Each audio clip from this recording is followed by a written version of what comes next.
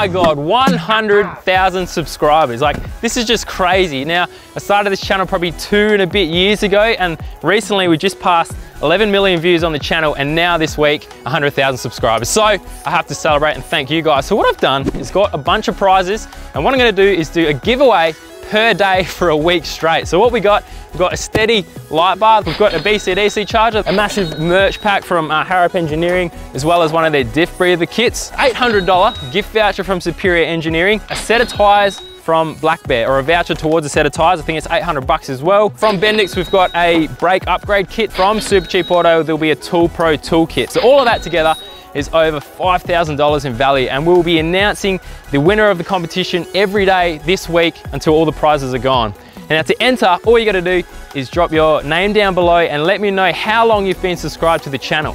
When did you first start watching Built Not Bought?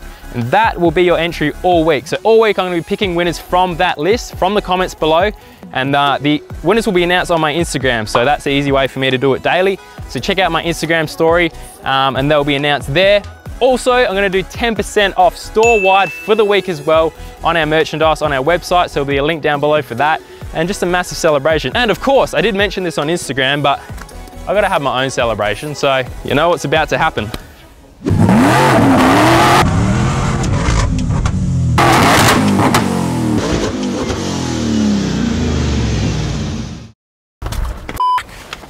Ah! It's not gonna work, it's f***ing broken. Oh, that's a shame. It's broken.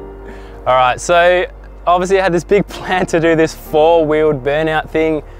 Oh, I think it's just snapped the input shaft on the gearbox. Yeah, mate, yeah, it definitely looks broken to me. That snapped, and that one was about to snap. Talk about a build-up. Yeah, it's a bad time. And I'm meant to be going away in a couple of days for like 3 days down south, so I guess, woohoo! Celebrate. Now continue with the episode. Oh God.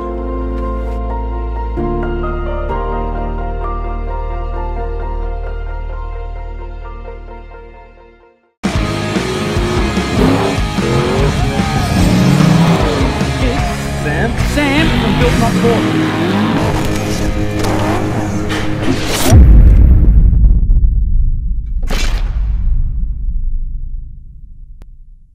Hello guys, and welcome back to the channel. Now in this episode, it's another Ford Ranger episode. These are becoming more and more common. I think a lot of you guys just love the Ford Rangers. I don't know why. Anyway, we're going to be heading around to Max today. I've got a little surprise for him because my friends at Hurricane Fabrication have just released a tailgate door for the Ford Ranger. Now they've been making these for a while for all sorts of different vehicles, the 80 included, which I might have to do that little upgrade. It looks bloody awesome. Oh yeah, speaking of 80, we're in it right now, loving life. I swear this thing has like become my daily drive. And to be honest, the fuel economy isn't that much better than the petrol. Who would have guessed? Must be petty life, right? But how can it use so much fuel, yet go so slow? Speaking of slow, let's go 0 to 100. 3, 2, 1, go!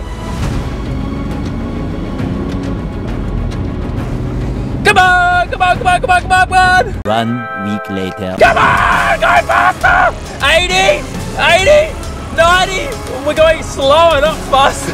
Can't even make it up the hill. Come on! 3 days later. Stop the clock. 100. What was my time? It must be about a 4.5 second 0 to 100. It's gotta be. You know what's funny? I'm like flooring it, and the people next to me, I'm just going with traffic. They're like, oh yeah, you're just driving up to 100. And I'm like, no, I'm racing. I can't believe how slow this thing is. If there's anyone out there who wants to give me a turbo for this thing, please give me a message. It desperately needs it. Have you noticed how I've always start these videos in my car? I gotta change it up sometimes. Maybe on the bike next time. Something different. Alrighty, here we are. Now I don't know what Mac's doing, but he's always doing something in the shed, so hopefully he's here. Wonder if he'll get scared. No, he won't. What do you think you're doing? Always under a car or something. What are you doing? I'm getting a little exhaust leak. Oh. Yeah, you and me both. And I was trying to fit this. Oh wait, that's for a Ranger. I've got a surprise for you. I think you're gonna like it. Follow me. Sick. So I was Oh, pretty you got happy. me an 80 series. Oh, yeah. Oh, you're the best, man. Bush basher. So I'm pretty proud of you when you got your drawers and your canopy put on the Ranger. It's Yeah. no longer a mall crawler. No, it's just a camper. So I thought we'd go one step further. So Hurricane Fab had just brought out these tailgate doors and they've just made them for Rangers. So this here will go into the back of your door and you'll have storage. Dude, that's a sick idea. Inside the tailgate, because just dead space. How cool's that? Yeah. So It's I hell reckon. flush too. Yeah, super sleek. Dude, that's. You can make that a chopping board, dinner table. Oh, and it'd be way nicer to sit on than that rib thing in Yeah, the back. 100%. So I reckon my task today, if you're not using the Ranger, we'll whack this in Yeah. and see how it goes. Bloody oath. Let's do it. Let's do it. That'd be sick. Your car's filthy, I know. always dirty. It's always dirty. It's black. Oh, whack it's just it a in. necessity. Being black. Where's the C10? Take the trimmers. Oh. So you might have seen the C10, obviously on Mac's Instagram, which you've been building for what, like 2 years maybe? Yeah, Even 2 more. years, bit over, just over. And it's the last 5%, eh? You got Yeah. interior, Yeah. that's about it, tune. Yeah. Well, stop running the I'm other day. spilling that's not here. Yeah. And then we can do skids, And then we'll do skids. because you can see on the driveway. Done a bit of practice here. That was this guy's fault. Was that this one? Dude, this thing's awesome. 1959. 9.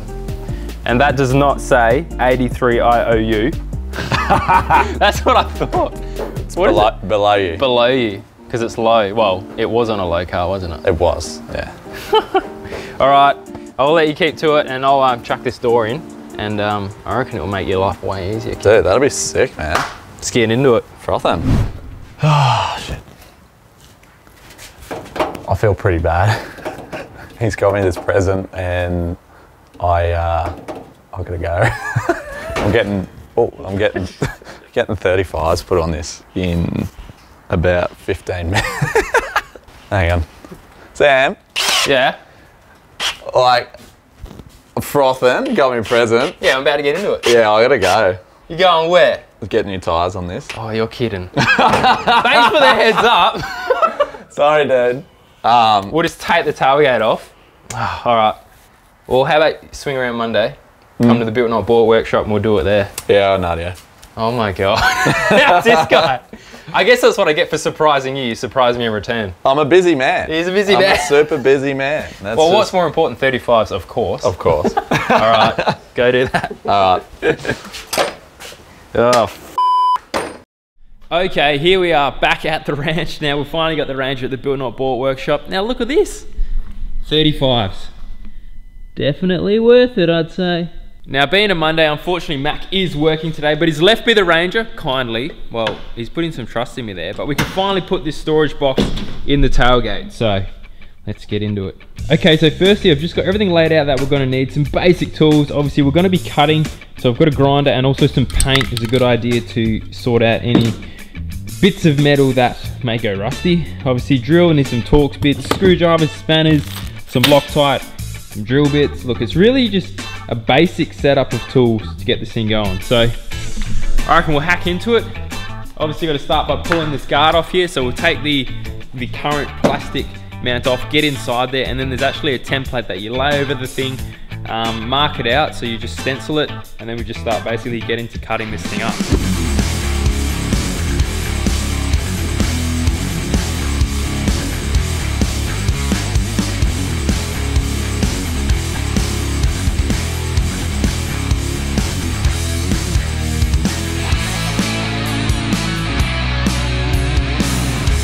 Okay, so I've made a little bit of progress on the gate here. So what we actually had to do is we had to drill out a whole bunch of these spot welds, these fillet welds that hold the tray in, and then there was pretty much a stencil that you run around the side and then trim it. So we just used the grinder and we've just grinded out that middle section. So what I want to do now is just cut out all this ribbing and get it nice and flat and flush. Some of this lockage for the actual tray lock needs to change as well. So all of these bars come out to make room for that storage box, and you actually replace them with cables. So that's the next thing you want to do, is tidy this up, file all the edges, get some paint on there, and drop the box in, do a bit of a test fit. And once I'm happy with that, we can start sorting out this linkage, and then the box goes in, screw it down, and job done.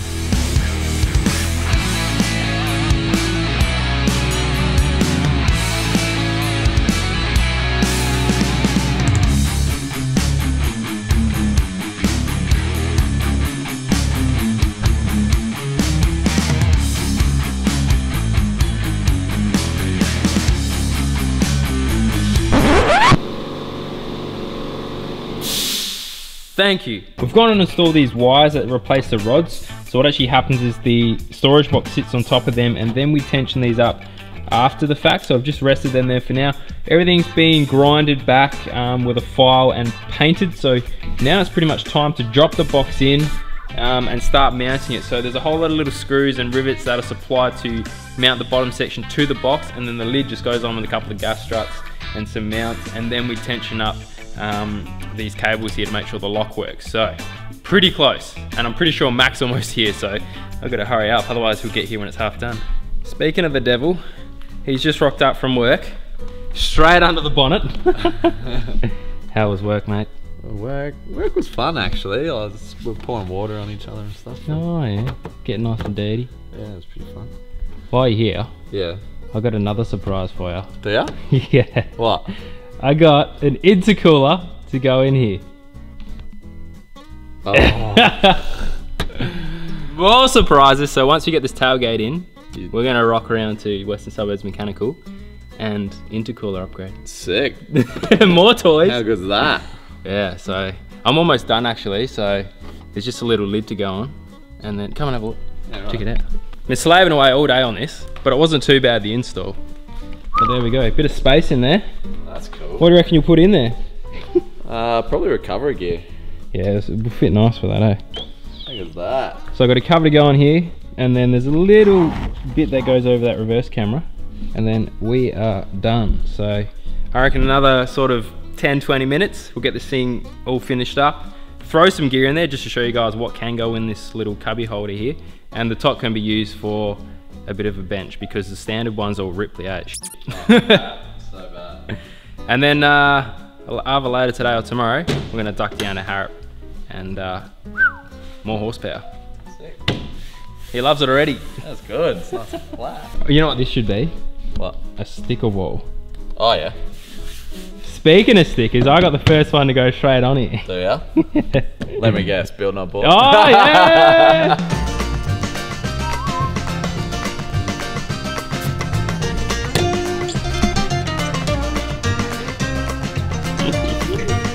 Done. Right, there we go. Burnout board sticker's been installed. Got some gear inside. So that's pretty much wrapped up the install for this Hurricane kind of tray insert. They've been doing them a while for like the 80s and stuff, but the range has been so popular, sort of the design one to suit these now. So it's a pretty awesome little mod. And that takes us to this week's tech tip. Hi guys, hello and welcome to this week's tech tip. Now we're going to stay on the topic of Ford Rangers this week with a brand new product from my friends at Harrop Engineering. Now, intercoolers.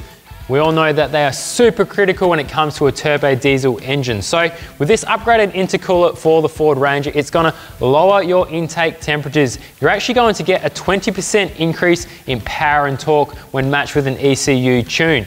So why would you want cooler air intake temps on a diesel engine? Now you think about your fuel delivery. What a diesel works with is air and fuel. Now cooler air is denser air. What the fuel pump will do will match the fuel to the amount of air going into the engine. So if you got cooler air, you're actually getting a more efficient burn, and then the engine can pump more diesel in. More diesel, more air means more power. Now you're also gonna lower your EGTs as well, which can be detrimental to four-wheel drives, especially diesels and turbo diesels. Now, lowering those EGTs mean there's a cooler burn happening in the cylinder, and then you're not gonna blow through a piston, throw a leg out the bed, or smash a rod through your sump. Same sort of thing. But with something like this, the proof is in the pudding. So let's head down to Western Suburbs Mechanical, chuck the Ranger on the dyno, put this intercooler in and see what the difference is.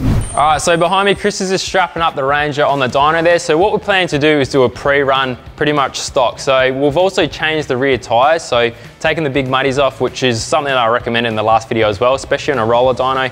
But it also means that we can get a full baseline run as the car is stock. And then obviously adding in the intercooler, retune it, and we'll look at what the difference is. Now you may also notice since last time I was in here, the room's changed a bit. So the guys here at Western Suburbs Mechanical are just about to get a brand new hub dyno set up, and that's actually gonna be a four-wheel drive hub dyno as well. So pretty exciting time, so stay tuned for that kind of stuff. But we're gonna spin this thing up, see what it does stock, and then add this intercooler in.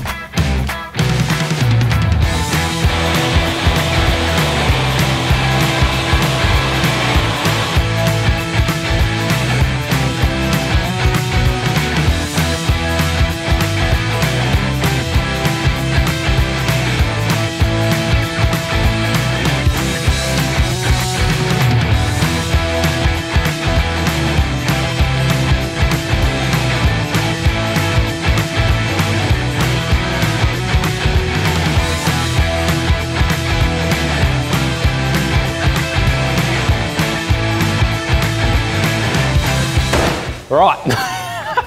Yeah, basically that. All right, there we go. So the intercooler's been installed. What we're gonna do now is run it up again. We're doing multiple runs. So what we did the first time is did 10 runs back to back to see that intake temp. We're gonna do another few back-to-back runs, and then we'll get Chris to walk you through essentially what we're looking at here and how those intake temps can help your engine in the future and the potential for power gains as well. Oh, it was easy. How long did it take? It was about 30 seconds. Super easy install. It took like, yeah, what was it? Like 25 seconds on the video there? I'd say 25, yeah. It always looks easy. Nearly it's 0 to 100 time.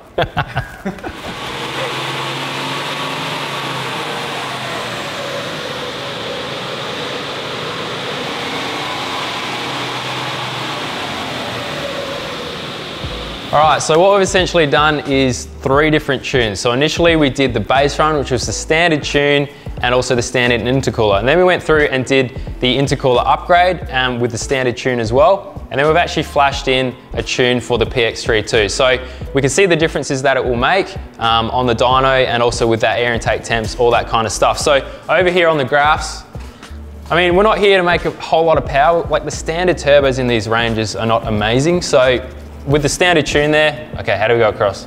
With the stock numbers there, we made what, 147 horsepower? 147 horsepower. The intercooler, a little bit of an increase, 153, but like we say, it's not what it's about for that. But then with the actual tune, we're able to pull 177 horsepower. So roughly, what, 30 horsepower gain across the board there? So what we did is we actually simulated if you're driving on the highway, full throttle, carrying a big load, so maximum load on the engine. So intake temperatures are seeing up to 65 degrees. The boys fitted the new intercooler, did the same test again. So we had it at full throttle at 2300 RPM for 30 seconds. And we're seeing an intake temperature of around 30 degrees, so a pretty big drop. Yeah, so that like I said, it's not about the power run, so you're gonna start having issues in a diesel with the turbo when you're putting it under load, especially if you're going up the beach, towing a caravan, up a hill on the highway, 110 kilometers an hour, that's when you're really gonna start getting those EGTs up, which is another thing that we've noticed with the EGT temps. Definitely with the cooler air going into the engine, it drops the EGTs down quite a bit. So obviously when you go to tune it, you're going to tip more fuel in it, which is going to bring EGTs up, which means you need to put more boost to cool them down. With the upgraded intercooler, it works so much better because it's cooler air going to the engine, which in turn drops the EGTs down even more, so much safer for the engine. So when we did chuck that flash tune in and made that extra 30 horsepower, there was a bit of maintained temperatures there, wasn't there? So it didn't so obviously we were running more boost, so from 230 kPa to 255. We did see a bit of an increase of about 8 degrees in intake temperature. And again, that was for 30 seconds, full throttle, full load at peak torque sort of thing. So that's where the engine's going to be under its most load.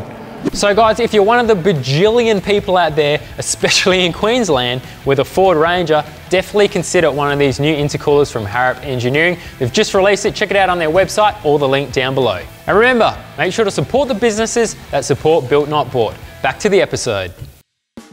All right, there we go, all you Ranger guys. So we've done that rear tailgate install from Hurricane Fabrication. I'll link it down below if you're interested in one of them, and the Harrop intercooler. So this Ranger is becoming one awesome beast. And I think in the woodwork, we're looking at some suspension work in the future. Make sure to subscribe to the channel, guys, if you enjoyed, and thank you so much for 100,000 subscribers. Again, I will see you guys in the next Built Not Bought episode. Hello guys, and welcome to Built Not Bought HQ. Make sure to click on the far left to subscribe to the channel. Click down below to see the latest episode if you missed it. And don't forget our merchandise on our website. See you in the next episode.